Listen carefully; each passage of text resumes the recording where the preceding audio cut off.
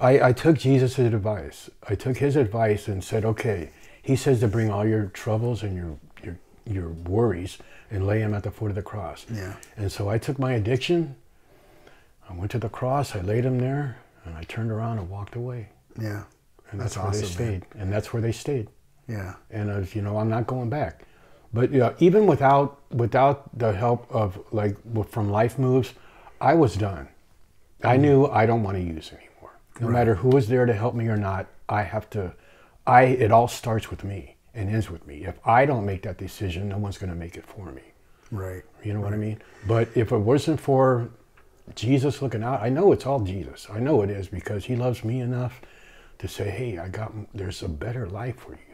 And I always called and prayed and everything. And when I finally just decided I don't want to get high anymore, he had my back. Yeah. You know?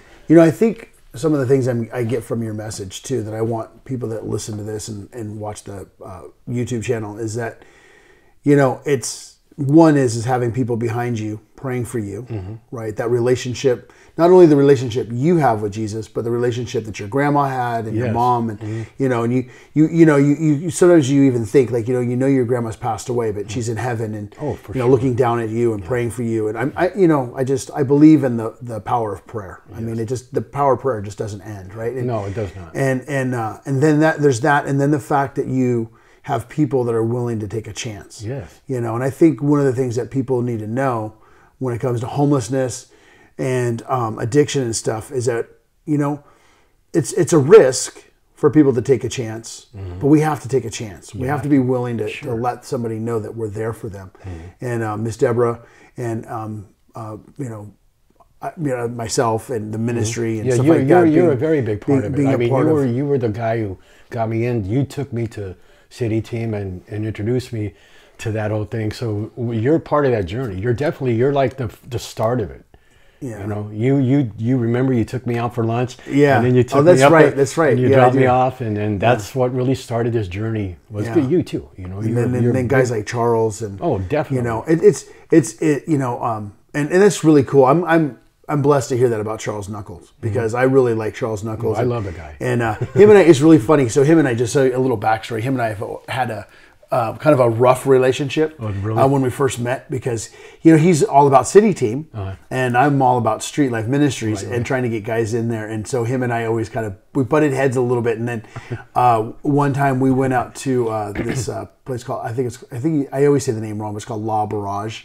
It's like a kind of a bagel, like a fancy bagel, like a Noah's Bagels, but it's kind of like a fancy style. Okay. Anyway, so we went out there and had lunch one time with him and James Alvarado.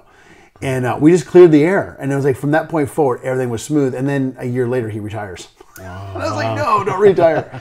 Have you ever heard Charles's testimony? Oh, yes.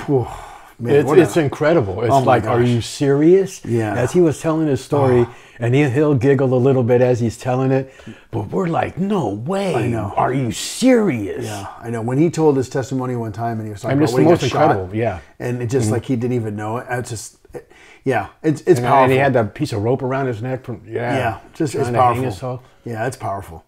Yeah. So.